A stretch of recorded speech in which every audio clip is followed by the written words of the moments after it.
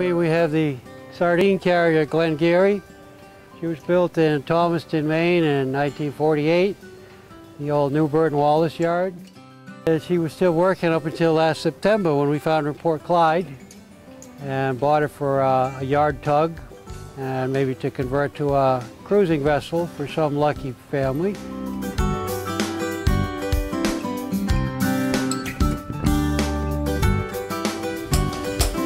In the meantime, we've been towing all the windjammers up and down the coast from Rockland and Camden down to get work done here at the yard.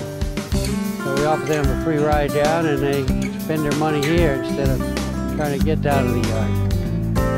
So her herring career ended last fall. And now we've cleaned the inside of her out and cleaned her up a little bit.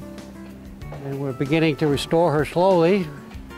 And in the meantime, using it as a harbor tug or a workboat for the yard here. She was built for the famous Stinson Cannery. Stinson Canneries was a big packing company here in Maine, and they're still in business actually. They still pack herring. Mostly goes out of the country now, and what doesn't get used for lobster bait. So she now lives here at the shipyard and is a happy little workboat.